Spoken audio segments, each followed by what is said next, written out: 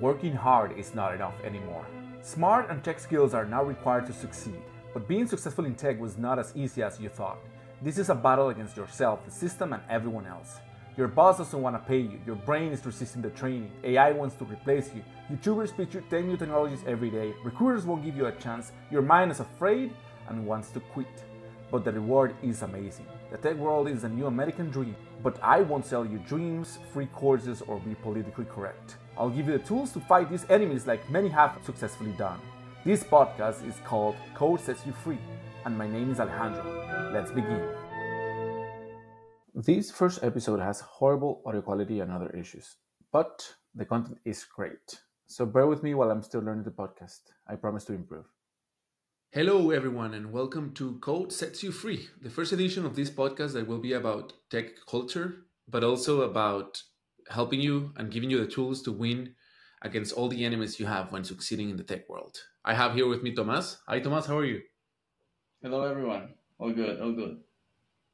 Tomas was like you. He started coding about 4 years ago, and he's going to tell better his story. But the idea behind this first episode is to give you someone that is very relatable, that was going through the same process that you may be going right now, and that it's also a successful tech professional today in the industry. And at the same time, I want to introduce myself before I introduce Tomas, or before Tomas introduce himself. I'm also a software developer. I have been coding for 25 years.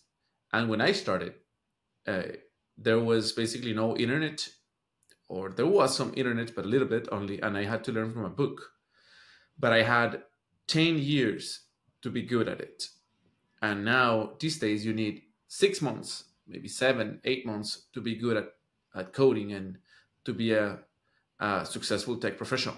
And then you have to start looking for a job, right? So it's a completely different scenario. I think it's way harder today than what it was 25 years ago. Like I did it for fun. I didn't need it, or actually nobody needed it. It wasn't a profession yet.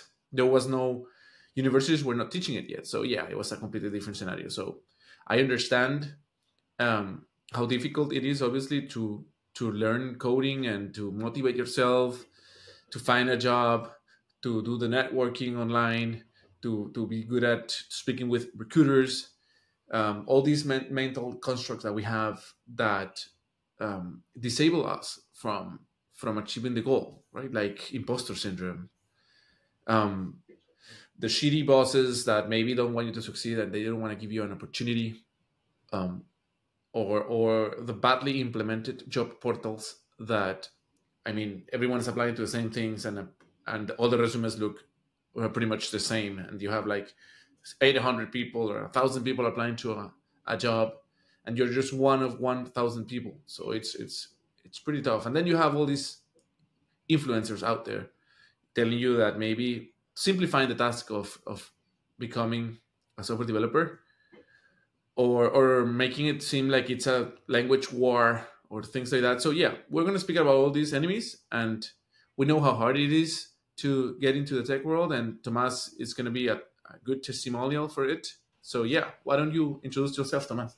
Hello again, everyone. I'm currently a software developer with 4 years of experience. Just like you, I had only 6 to 6 months to learn how to code.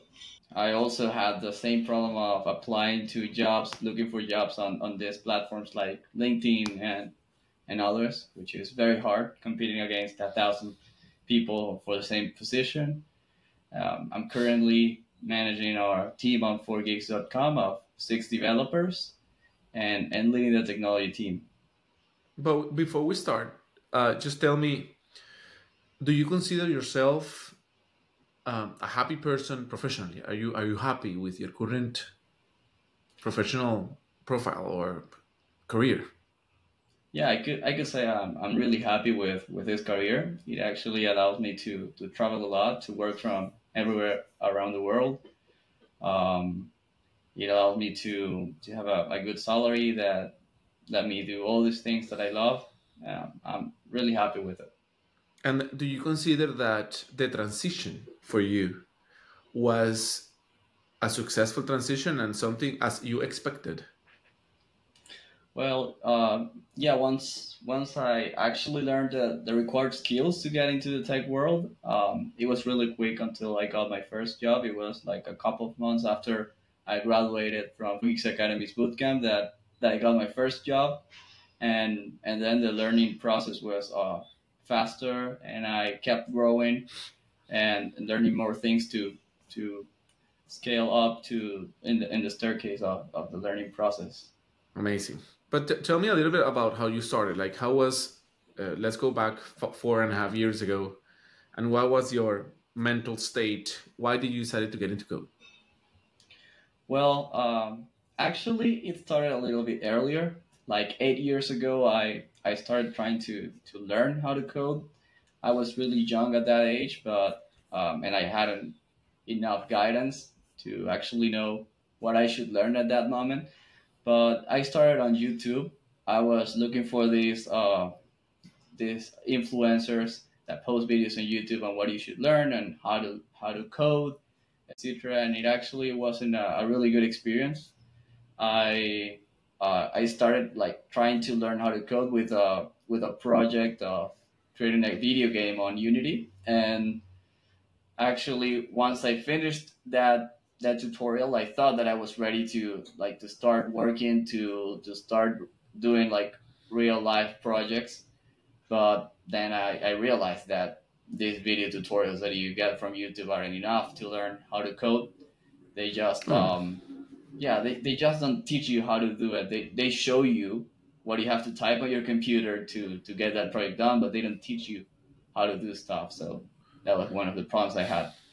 yeah. This brings me to one of the enemies, right? Like, as Tomas speaks, what I would be doing is I trying to identify those enemies that are against you when learning to code, and maybe speaking about it. And yeah, you're right. I agree with you. Like, finding these tutorials online that they may be explaining about 100 things, 100 different things, or you have 100 different tutorials and you don't know which one to take.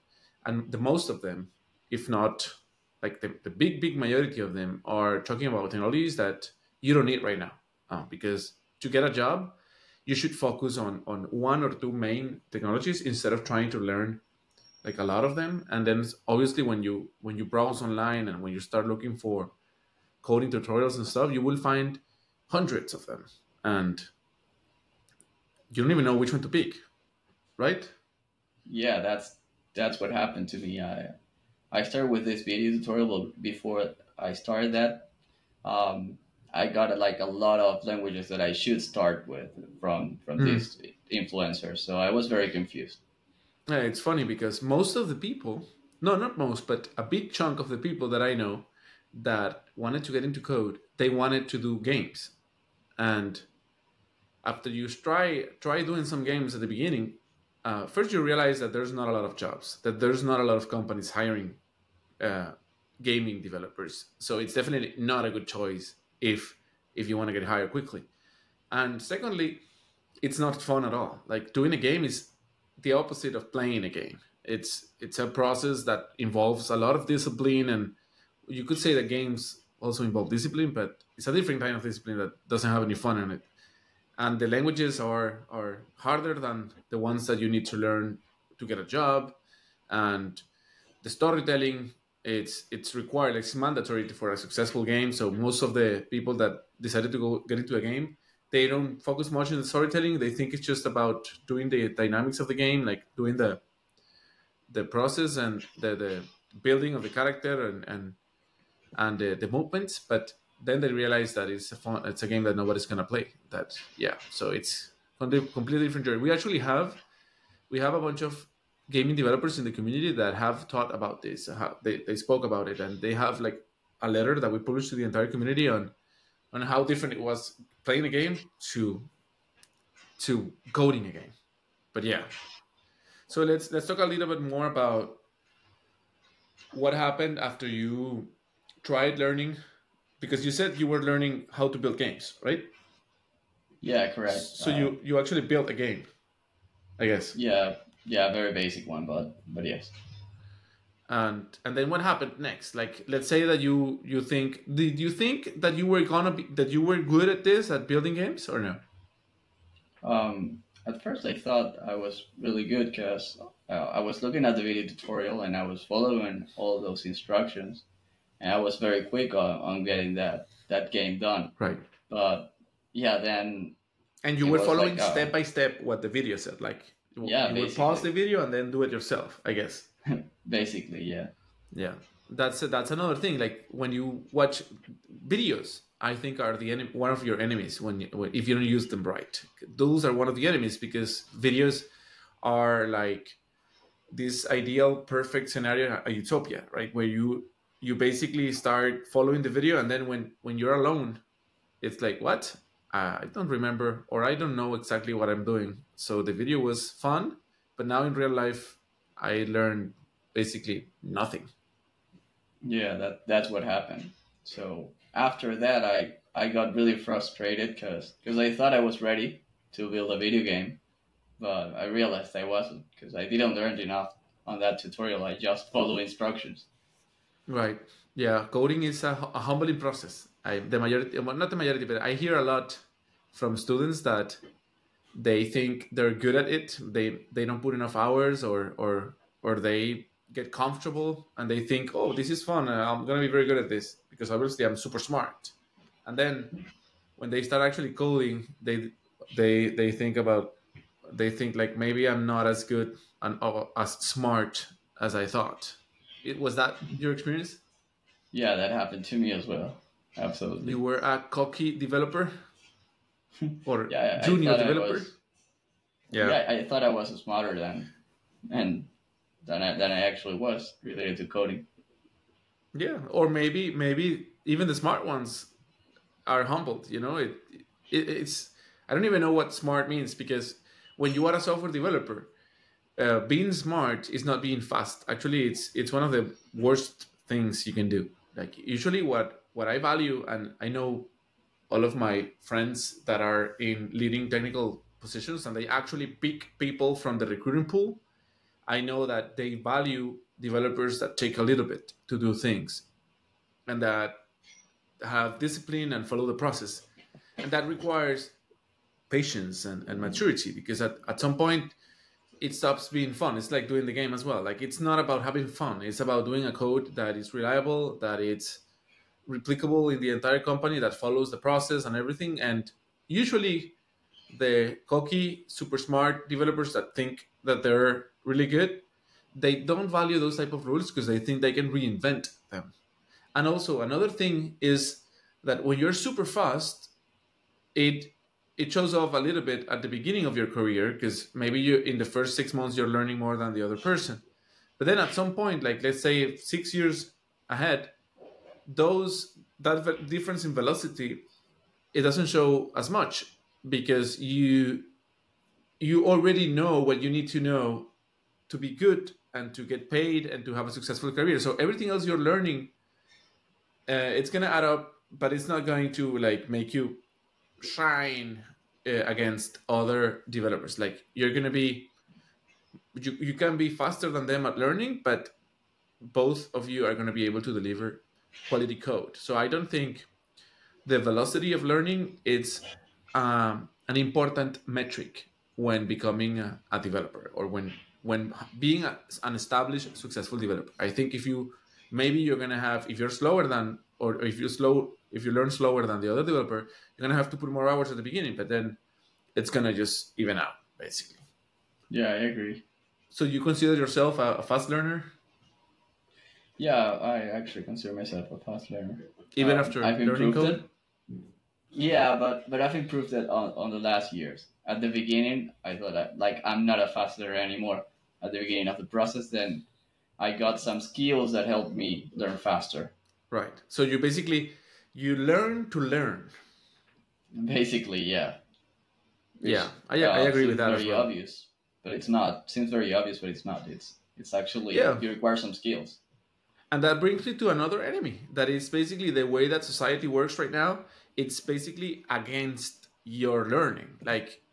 The like most of the people today, they don't read a lot. They don't like to reading instructions. They don't like following a process. If you give them like I don't know 20 steps to follow, they will jump one of the steps usually, thinking that it's not necessary. It's like the same thing when you're doing like a cooking recipe that you don't don't follow it exactly as it is, and you end up screwing your cake. It's the same thing with coding. Like if you don't follow the process and you don't take the time to read the instructions and everything, then you end up being a bad developer or learning super slow or slower. And that happens a lot. Like, and doing the research as well. Like, this is not a society that teaches you how to do research. What do you think about research? Well, I think that doing research first, it's underestimated. Doing research is not something that everyone knows how to do it. It's actually a skill that you should develop, that you should improve every day, and it's one of the most important things if you wanna grow, if you wanna keep growing on whatever profession you are at. Yeah, but maybe with ChatGPT it's getting easier, isn't it? Yeah, it is. Absolutely, it's getting much easier. I think But it's also that I think ChatGPT will become an enemy as well, because at the beginning it helps you a lot, obviously, because it gives you all the answers, the basic answers, because it's trained for that. But then ChatGPT stopped being trained, I think, like a year and a half ago, if I remember correctly, and all the new yeah, things that are being thrown at the market. This is obviously a career that evolves super fast. So ChatGPT is not training all these new things, and as if they don't retrain it fast, it's gonna become a problem then, because you're gonna be stuck in the past basically. Since you're basically, yeah. ChatGPT dependent for your research, you're stuck in the past. So yeah, we're not gonna talk much about ChatGPT right now. I think, by the way, I think you should use it. I don't think you should stop using it. I don't agree with the statement on learning first without it, and then when you have the basis and when you have all the foundations, then you can start using it. I don't believe in that. I think you should start using it from today. That's fine. But then the problem of being stuck in the past will come, and then maybe we can talk about that in another episode. Yeah, let's yeah, let's but I have agree you with you. let's continue with your story. So yeah, so you were humbled down. The video was good. It was fun. You did your first game, but then you were humbled down by code. And why? What did you try to do that didn't work? What did you try to Um, build? well, I tried to build a more ambitious project, a more ambitious video game. Uh, Not too much ambitious from the previous one, but yeah, I tried to improve to do something better, and then I realized that like I didn't learn enough to get into that project, to Yeah, get into that challenge. it's like when you watch football and then you want to play football. You don't learn anything about football by watching it, right? Until you actually throw the ball, or if it's soccer, kick the ball. Yeah, But yeah. correct. And what did you do next? Like, okay, you discovered that you weren't as good as you thought, and what was the approach? Well, then I tried to learn from a different way. I tried a different method that was like more structured, in my opinion, which What's that was method? I was looking for other courses where they gave me a structure material, where step by step on what I should learn, with more stuff that I can read, and that's when I got into Coursera and Platzi. For those who don't know what Platzi is, it's basically a very similar platform like Coursera, but most related to technical skills, and it's very famous on Latin America. And that brings me to another enemy. What do you think about these platforms? Just to I'm curious about it. Yeah, well, I got there. I had many problems on my learning process while I was on Coursera or Platzi. The first of them is that I wasn't getting real and instant feedback on what I was building. So, for example, they had like very few projects. That's another problem, but they had very few projects, and on one of them, if I got stuck, it was very hard to get help or get some feedback on why I didn't do it correctly. So that was one of the problems I had. Like this, they don't give you enough feedback. The other One problem is question. that, yep, One question. And do you get stuck often when you are building these projects? yeah, of course, that's How often? something very common. How often? Actually, even today, I get stuck. more than once a day, like 3 to 5 times a day, even today after 4 years of experience. So Yeah. So you can getting that imagine how feedback it happens basically. learning. So how important is to get feedback? If you get stuck so often during your day, how important is to get feedback immediately? Well, it's one of the most important things of your learning process. So Right. that's why this method wasn't enough to me and to many other people. They don't give you enough Right. feedback, and feedback is one of the keys. Yeah. Yeah. So I agree. Like switching to Coursera is switching to another set of videos. So the difference is that in YouTube you have spread out videos, and now in Coursera you have like a timeline of videos that you have to follow. But still no. But I do know that some teachers give you like a forum that you can ask questions in the forum in Coursera. Yeah, but that so you can get feedback, but it's not that instant. Like it requires some Uh, time so that that person do you answers you. remember? Do you remember the time that it takes or no? A couple of days. I don't remember A couple exactly of how many. days? Okay. Yeah, but a couple of days. So Okay. And in Platzi, do you have any feedback there? no, I don't remember getting feedback on Platzi. Okay. Cool. Yeah. So feedback. If you were to call it an enemy, I think it's the enemy would be all these like courses that try selling you for $20 the promise of becoming a good developer, because it's not gonna be. I mean, the $20 are gonna be well spent, because I do think getting 150 videos for the technology they want to learn, it's good. But then which course do you do about which technology? Like choosing the right set of videos, I think it's way more important than paying $1 for the set of videos. So I'm not against the videos, I'm against um, not having the right ones, and at the same time not having the feedback. So I think that's where platforms like Coursera sell you this dream of just learn to become a developer and pay these $3 because the $20 are in a current deal, and now you can get not 100, let's say 300,000 videos for 2 minutes for $2, and then it's a fake promise, right? It's a commodity, I think. So my my ideal scenario for fixing this issue would be obviously to get a mentor and have someone that you can ask a lot of questions. I'm sure that you know someone that is a developer out there, and hopefully you have enough trust or enough a good relationship with that person, and you can just start sending them questions and getting answers faster than 2 days. Because if 2 days, then you're gonna get stuck for 2 days and you're gonna lose motivation. You gotta keep it up. You gotta keep moving, and it feels very good when you're stuck and you get unstuck because you fix the problem. That's super good. It's a very good feeling in coding. It's a lot of dopamine. So I do think that's an important thing, and having immediate feedback, let's say a couple of hours, is what you need if you want to have a good learning pace. But at the same time, if you don't have that person around, don't worry about it, because there are other ways of learning that are out there and are also something accessible that will help you, like a bootcamp, and like some other things. So what was your after you tried? So you tried Platzi, you tried Coursera, and what happened immediately after that? Like, how did you feel?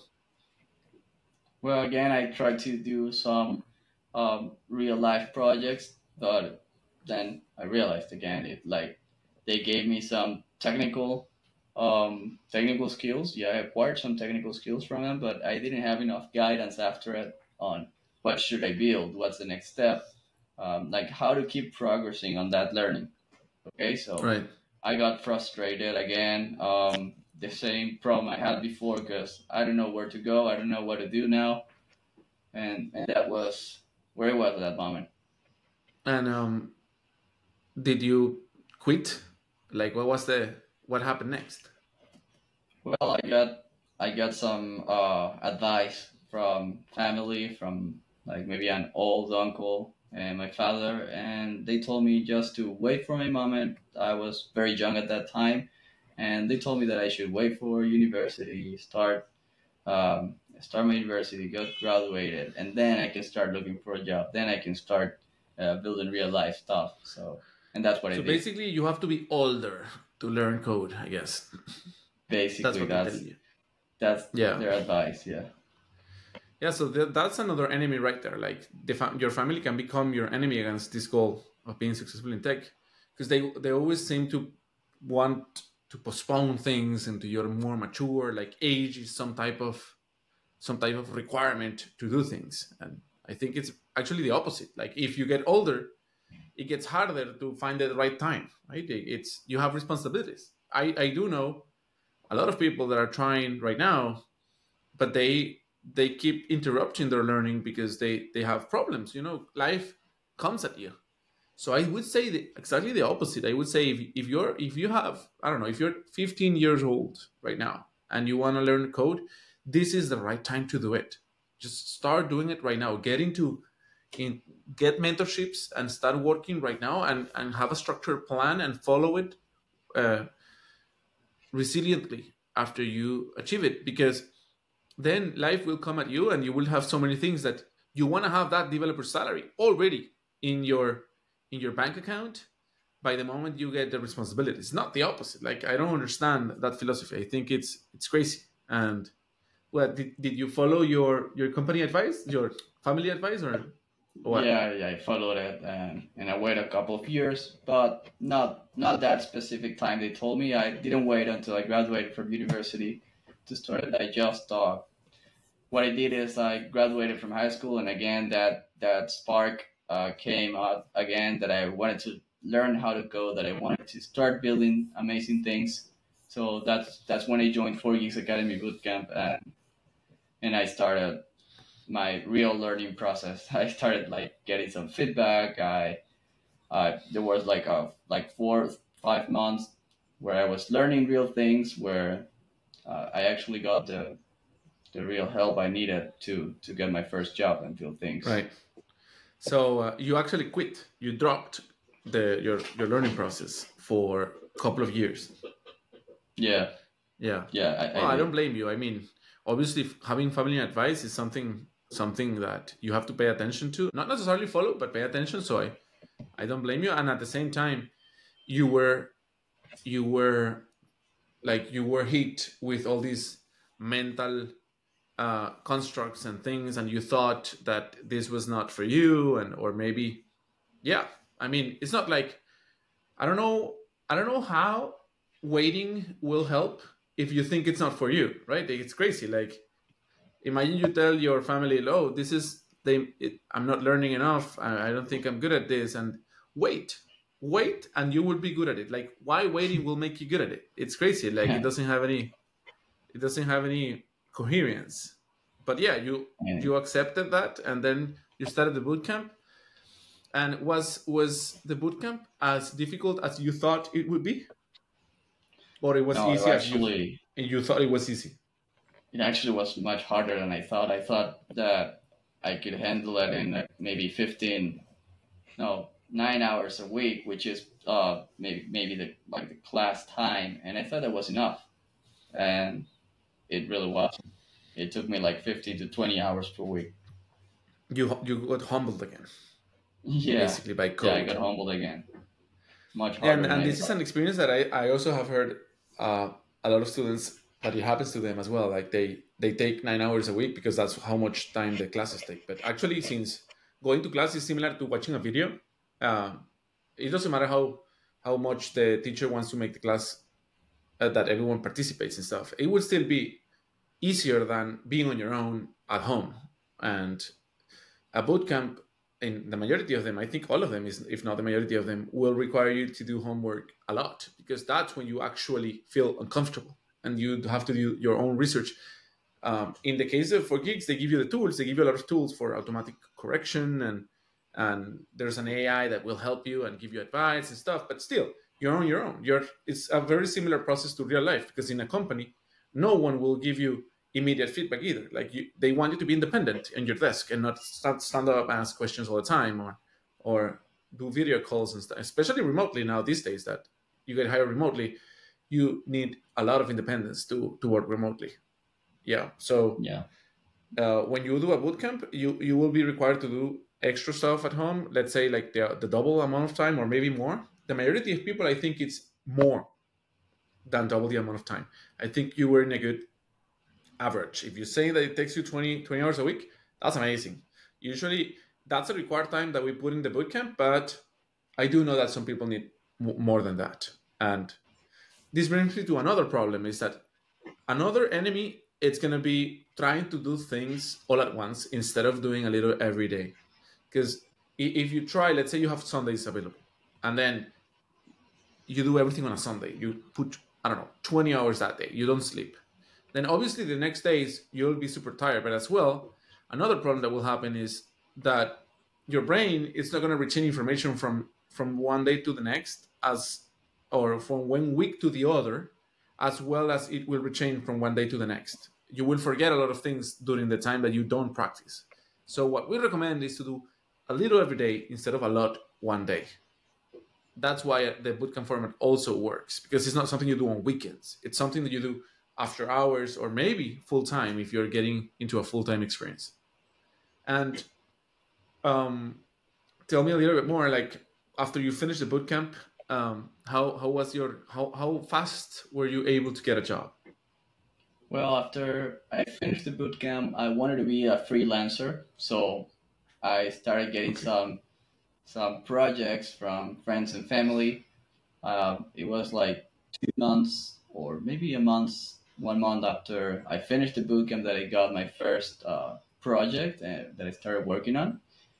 And well, then before I get into a company, it was it took like 6 months. So I was doing some projects as freelancer, and I decided to get into a company, and I get my first job as junior developer 6 months later. Oh, that's great. That's great. I think that's when you Yeah, actually graduate. I think you graduate when you get paid to be a developer. That's the metric of success, I think. Getting starting to get paid to keep learning, because it's not true that in 6 months you're gonna learn everything you need. Like you're still gonna have a lot of fears and you're not gonna feel confident, but still you will start getting paid, and then that's when you're gonna improve super fast, because the first 6 months will be solidifying the knowledge, and then that's when you start learning way faster, because at the end it's all the same, it's all code. So once you have like the foundations, it gets way better. And today, like, when did you find that first junior job, the junior developer job? How long ago? it was like yeah, like 4 years ago. 4 years Were ago. you 4 years ago you were hired for the first time? Yeah. Okay. And then when you got hired, how was that process after you got hired? Like, how fast did you improve afterwards? Well, on that first job, I didn't improve that much because I still needed a mentor. I still needed some feedback, and at that time, my boss didn't give me that much feedback. Then I started as a teacher assistant at 4 Geeks Academy, and I think that's the moment when I started like improving a lot. That's the moment when I started improving. Was basically like um, in all this knowledge established in my mind. Okay, I was getting all this knowledge established, and then I was ready to start building more things, to start learning more things by my own. So that's when I think it all started to be much better, to like learn more things by my own, to be faster. It was like 3 years ago. Okay. And how do you feel today? Do you feel that you are a good senior developer that can be very successful? Yeah, definitely, definitely. As I can now, I think that I can learn basically everything by my own. I think that I can get into any other tech position. I can still learn new technologies. I think that Are you yeah, cocky again? no, no, You're not cocky anymore? You think no, you're not smarter anymore. than everyone else? Oh no, no, no, no, no, no, no, no. I don't think that I'm smarter than anyone else, um, but definitely I'm smarter than I was before, and I feel that there's a lot that I can learn now. There's a lot of things that I should learn, but now it's easier than it was before. Right. And are you happy with your career right now? Do you think it's a good career? Are you in the Yeah, I'm really right happy. path? Yeah. I'm really happy with my career right now. As I said, it actually gives me a lot of free time to be with my family. It gives me a lot of free time to travel around the world. Um, it gives me enough payment to have the lifestyle that I want. So it's really good. I really like it. Yeah. Okay. And just to finish up here, because we don't want to take more time, we want to make this a 30-minute, maybe 35-minute episodes, so that you can just listen to this on your commute, or when going from work to your home, or when doing exercising yourself and stuff. So do you have any advice for people that want to get into code right now today? Well, my advice for these people is get started. Start today.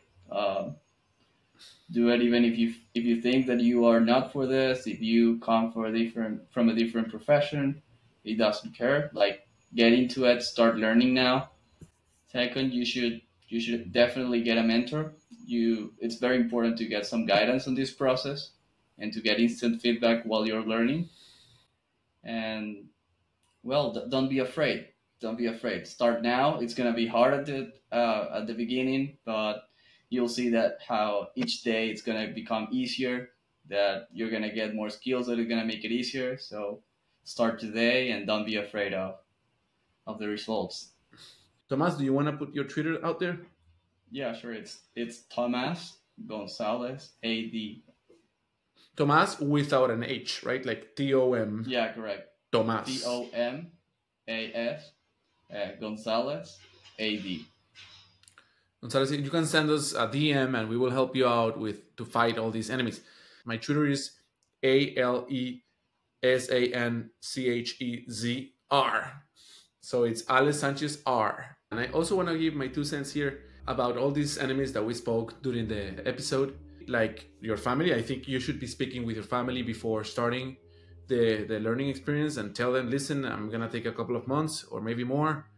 It's going to change your life as well if I succeed. So please bear with me and help me with the kids, help me with the food, the cleaning and everything during this tough next months, because both of our lives is going to change a lot, and your family as well. Don't let your mind be beat up by them. Don't follow bad advice. Yeah, you should write me, send me a message to my Twitter, and I'll help you out with the advices. Another enemy that we spoke about today was about your mind and thinking that this is not for you. I would say that coding is for everyone. You don't need any math. You don't need any like really hardcore skills. The only thing you need is a lot of determination, because it takes a lot of time, and you have to be sitting in a chair for 10 hours, maybe more every day. Even after you get hired, you still have to sit in a chair for that amount of hours. Obviously, you have to stand up sometimes, but you know what I mean. Like, that's the real skill. The real skill is determination and standing there and looking at the screen and being there and fixing the issues and not being put down by mental constructs or issues that you may encounter, because that's the developer life. The developer life is fixing problems all day. You are a problem solver, so problems cannot put you down. Like, problems are the opposite. Problems are good, because that's why you get paid, because you get paid to solve problems. So as long as there are problems and you don't have any AI doing everything for you, as long as there are problems, you're gonna get paid. That brings me to another thing, that I don't think AI will replace you soon at all. So we're going to speak that in another episode, hopefully the next one or the next episode. But AI won't put you down. So that's not your enemy right now. That's your copilot. That's very good for you. And if you are looking into getting into code right now, it's going to be amazing, and AI will not replace you. And then there's other problems out there, like all these influencers, YouTubers telling you things that you should not hear, because those are shitty advice, and I will help you to curate all that gibberish and pick the right influencers or the right people to follow. And then I would say, if you're learning to code, keep engaged with this podcast. We're going to bring you a lot of alpha, and I've been doing this for a living for a long time now, for several years, more than 7 years, teaching code and helping people. And then I've been coding myself for 25 years. I'm a very good coder as well, so I can give you technical advice as well. We're going to be looking for job opportunities. We're going to be putting them on the screen and giving them to you. We're going to be analyzing the market. We're going to help you navigate the market as it changes after COVID, before COVID. Well, now it's remote. It's not remote anymore.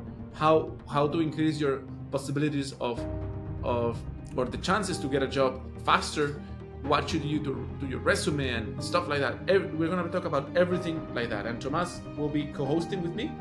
So we don't have yet our next episode what's going to be about, but we'll publish it on Twitter when the right time comes. And we hope you enjoyed this first episode, and that it gives you the motivation to start or continue your learning path today. 1 billion people are learning to code right now, but completion rates are only 15%. Join us on our next episode and let's do something about it.